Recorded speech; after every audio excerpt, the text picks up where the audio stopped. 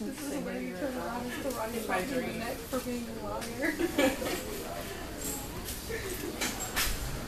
I attempted it this morning.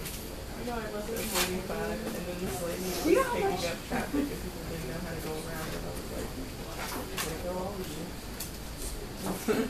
Alright, so first one that we're looking at here, I've got x squared minus 2. Actually, no, let's change that. I got x squared plus y squared equals 9. And then I've got 2x minus y equals 3.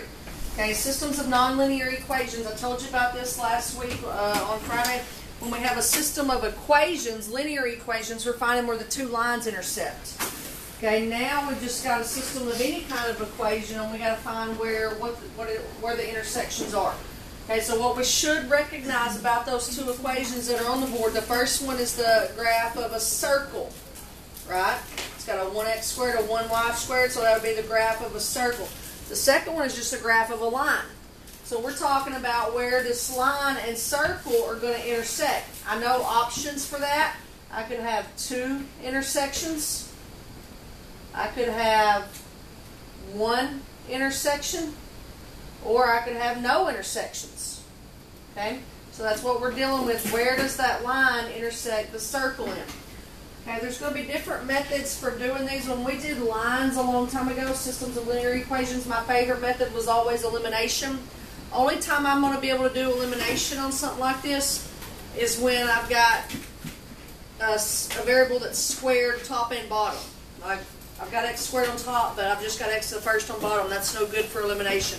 I got y squared on top, but I just got y to the first on bottom. That's no good for elimination. So I'm not going to be looking at elimination. The next favorite method of everybody is substitution.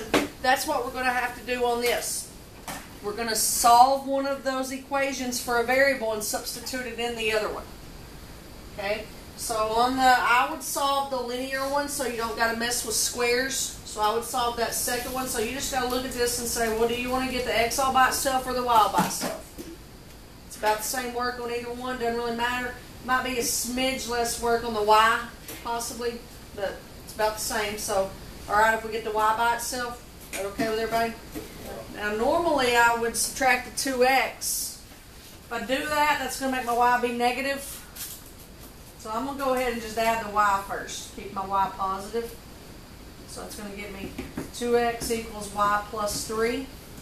Now I'm trying to get the y by itself, just subtract that 3. So y is 2x minus 3. Okay, we just solved that for y. You could have done that, subtracted the 2x and then divided by -1. That would have worked. Still get the same thing. Alright, so if this is what y is, I'm going to take what y is and we're going to go and substitute it in there for the y. Okay, so we're going to have x squared plus, instead of y, I put what y is, 2x minus 3 squared is equal to 9.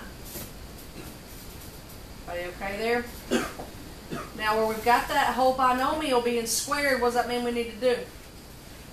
We'll write twice the full length, so that's going to be x squared plus, do my FOIL over here on the side in case I don't trust my mental math. Although I'm pretty good at mental math. 4x squared minus 6x and minus 6x is minus 12x plus 9.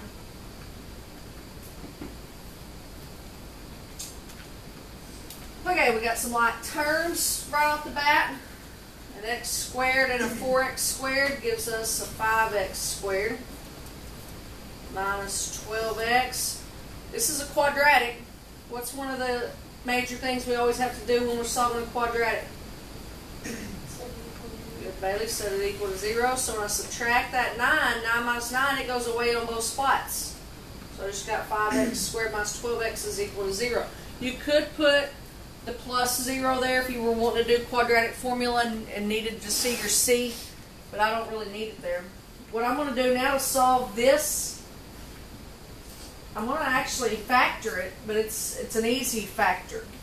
You should notice here on the left, since we don't have a constant, these have an x in common, right? So we can take that x out and leave me with 5x minus 12 equals 0. Now, even though those are not both binomials, you're going to do it the same way. set both of those factors equal to 0 and solve. Well, this is an easy one. X equals 0. Nothing to do on that. Right? Then your binomial, 5x minus 12 equals 0. Add your 12. 5x is 12. Divide by 5. Get a fraction there. X is 12/5. Alright, we're almost done. Remember we were trying to find places where the line intersected the circle. I've got two x's. They're going to intersect in an ordered pair at an x comma y. So I got to take both my x's, go plug them back in somewhere to find a y. Okay, ready? I'm going to scroll back up here and look for a good place to plug x's in and solve for y. I would say, in my opinion, the easiest place would be right there, because that one's already got the y all by itself. So I'm going to use y equals 2x minus 3 to solve these. So y equals 2 times 0 minus 3. 2 times 0 is 0. 0 minus 3 is negative 3.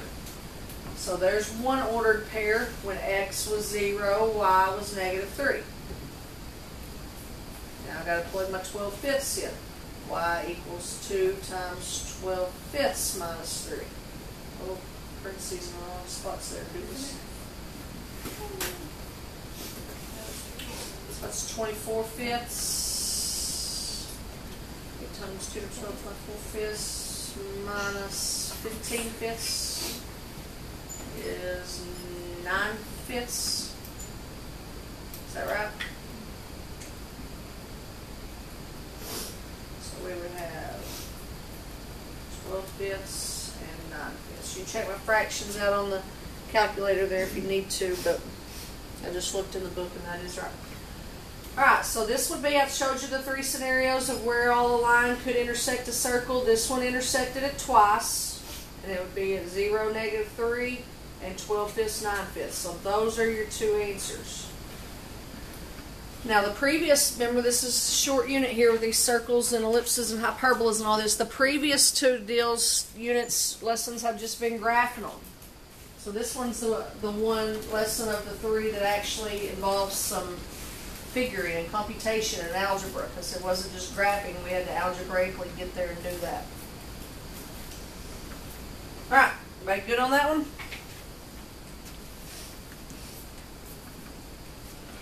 Okay, this one I got says 6x minus y equals 5 and xy equals 4.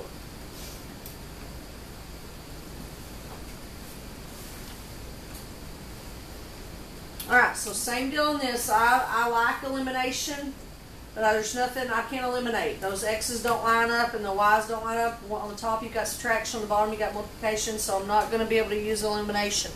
So I am going to do substitution. It's easier when you have one that's being multiplied like that one on the bottom. If you solve it for a variable, it's easier to substitute that in. So let's solve this one. Doesn't matter which one. Let's solve it for x. That way I don't have to worry about that negative when I plug it in up there. So to solve that for x, I would divide both sides by y. So it would look like that. Now if you wanted to solve it for y, it's okay. It'd work. But I just chose x. Alright, so if that's what x is, we have to plug it in the x spot.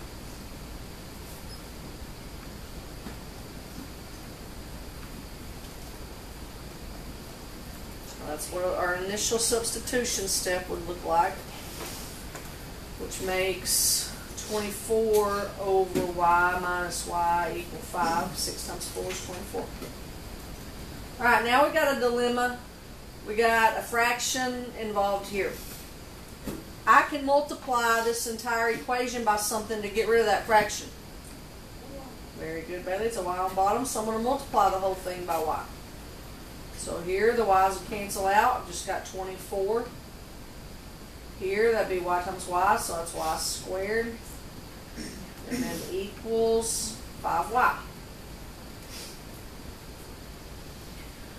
Alright, so we got a quadratic, so we want to set it equal to 0. You can move whatever stuff over you want to. I'm going to move this left stuff over. Because I like my squared to be positive, and that's going to help me see how easy this one is to factor if I move that stuff over.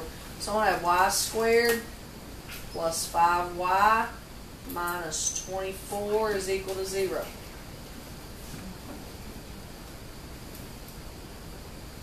Okay, you can do quadratic formula here. This is an easy one to factor. Factors of negative 24 that add to 5 are positive 8 and negative 3. Set both those equal to 0 and solve. Y plus 8 equals 0 means y is negative 8. And y minus 3 equals 0 means y is 3. Now the first problem that we did when we got here, those were x's. Now they're y's. So in your ordered pair, it's going to be something comma negative 8. Don't put them in the wrong spot. And something comma 3. And we got to find somewhere good to plug y's in now. So go back and look at your stuff you got up there.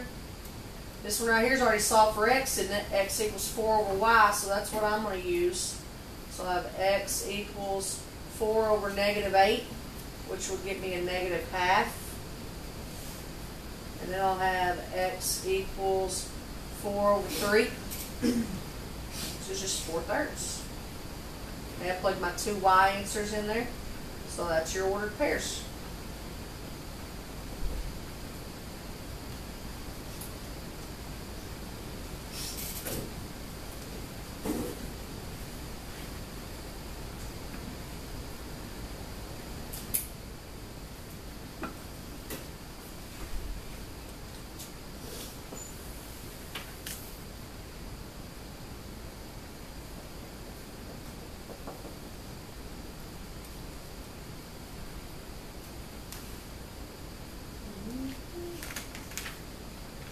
Everybody got what you need there?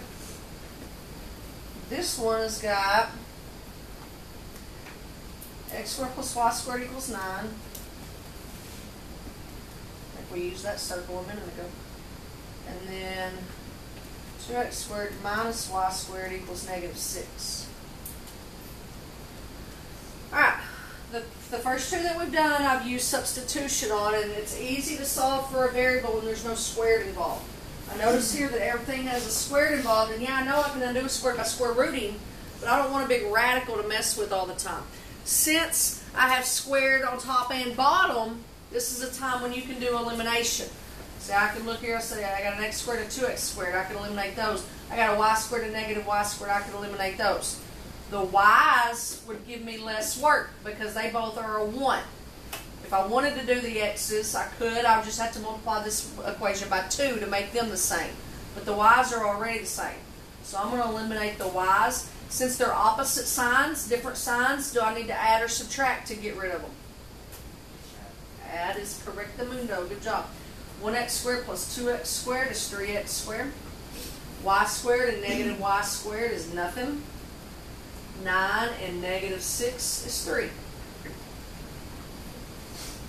Divide by 3. X squared is 1. How do you undo a square root? Square root. And don't forget when you square root, the square root of 1 is 1. We know that, but it can be positive or negative. So we got two possibilities there.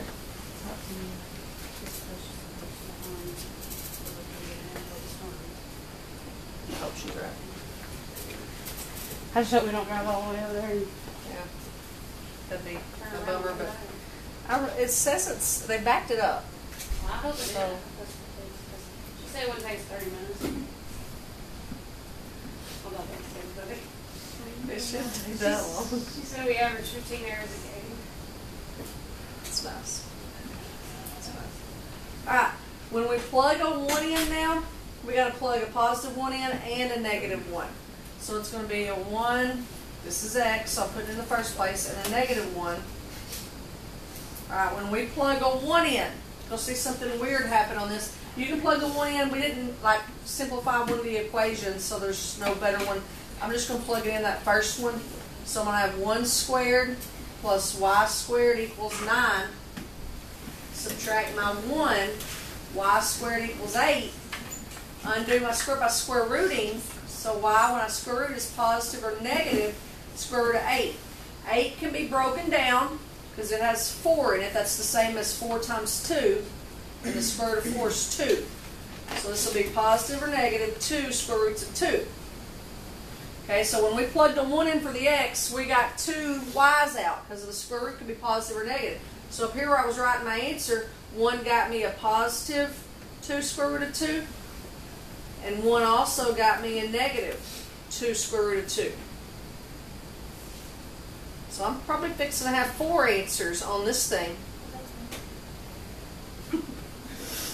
Alright, now let's plug the negative 1 in. That was funny. When I plug the negative 1 in, don't forget, it's x squared, so negative 1 squared. Well, that's going to be the same thing, isn't it? Negative 1 squared is positive 1. So you're going to get the same thing here. Do I need to show all that work again, or are you with the same thing there? So I got negative 1 gets me a positive 2 square roots of 2, and negative 1 gets me a negative 2 square roots of 2. So we had all those 4 answers. What does that look like when something intersects in 4 places? What kind of graphs do we have here? We already knew that one was a circle. We had it earlier. What's this thing? It's got a minus sign. What did we do Friday that had a minus sign? No? Friday. Started with H.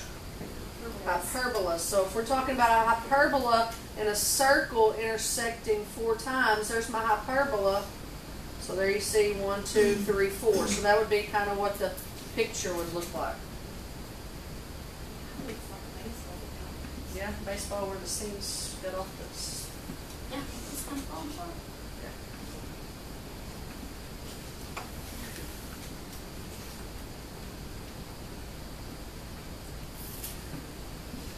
Alright, we've got one more we've got to look at where we have to do some elimination and substitution both. We've done substitution, we've done elimination, now we're going to put them together.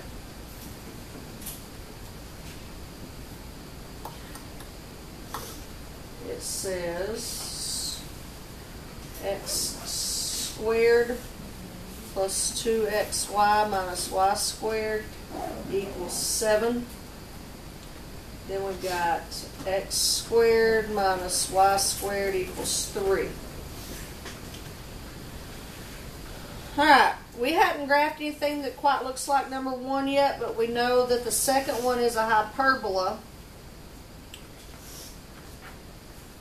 And the first one actually is a hyperbola also. We just haven't graphed anything that looks like that. So if you're talking about 2 hyperbola that are intersecting, they could never intersect, or 1, 2, 3, or 4 times. So we could have up to 4 answers again on this. I do have multiple squareds. I've got x squared and x squared, and I got y squared and y squared. So we're going to start off with elimination. Now it would have helped me out, so I'm going to fix this real quick. You don't have magic as good as I do. I'm going to move this x squared over there underneath the other x squared. Okay. Now, get ready to eliminate here. X squareds are same signs. Y squareds are same signs. So I am going to subtract. Very good. Miss Bailey. X squared minus x squared is nothing. 2xy minus nothing. So I'll just bring down 2xy. Negative y squared minus negative y squared is also nothing. And then 7 minus 3 is 4. So we got rid of all those squareds there. But we don't have just one variable. Okay? So we need to solve this new equation for a variable. Like, I don't know, solve it for which one? X. So to solve it for x, it's being multiplied by 2 and a y. So I'm going to divide by 2 and a y. So that would leave me with x equals 2 over y. Okay, so if that's what x is, now I'm going to take that back to one of my original equations and plug it in. Which one of these original equations had I better use?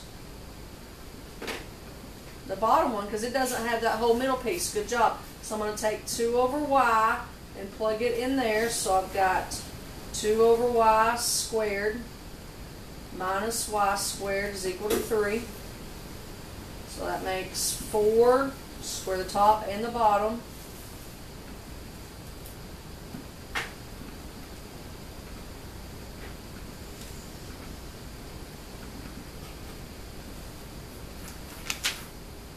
Alright, we were at this step similar to this on a previous problem. We need to get rid of that fraction. So I'm going to multiply the whole thing by y squared. So here it'll cancel out. 4. Here, the y squared times y squared gives me a y to the 4th. And then that would be 3y squared. Okay, I need to get this thing, even though it's a 4th power, I'm still attacking it like it's a quadratic. I need to get set equal to 0, so I'm going to have y to the 4th plus 3y squared minus 4 is equal to 0. This does factor, but it's not going to factor as y times y because that's a y to the 4th. It'll have to be a y squared and a y squared. And then my factors of negative 4 that add to 3 are positive 4 and negative 1.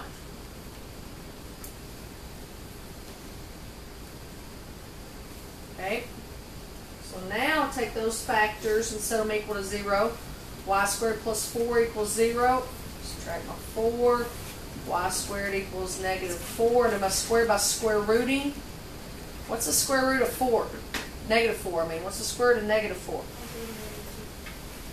2i. Very good, because it's got a negative, so we got plus or minus that barely got us there, and then the 2i. Now this other factor, y squared minus 1 equals 0. Add your 1, you get y squared is 1. I did the square by square rooting. So there we get plus or minus 1.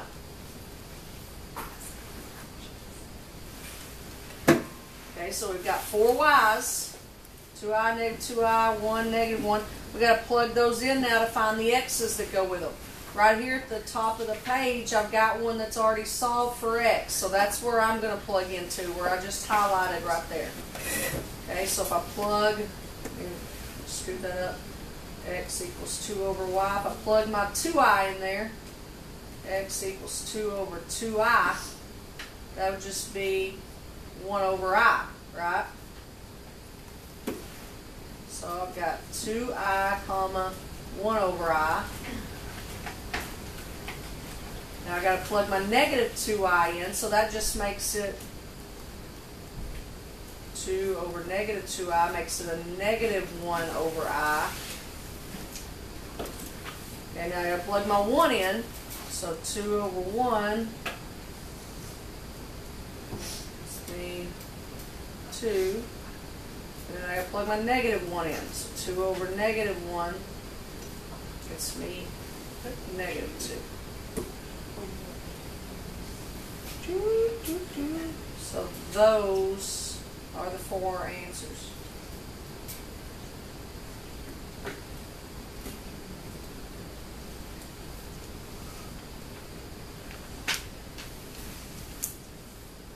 All right.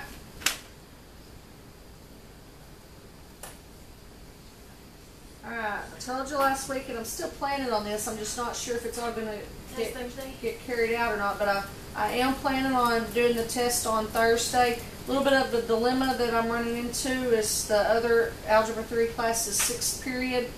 And the original, the only interference that gave was the talent show we leave at the very end of 6th period on Thursday. But I told them we would just take the test anyway because they usually don't take the whole period. But now I also got news this morning that Jostens is coming Thursday. And if they come during the front of 6th period, I don't know what I'm going to do. I don't know if I'm going to let y'all go ahead and take the test and they'll be a couple of days behind. I haven't decided on that yet. I'm hoping that Jostens be here like 5th period. Yeah, I'm filling the coloring pages, maybe a movie. I'm hoping Jostens will be here 5th period and it'll all work out.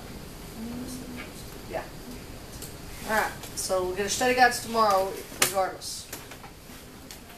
Good job. Yo. Stand on my walker real quick. Yep.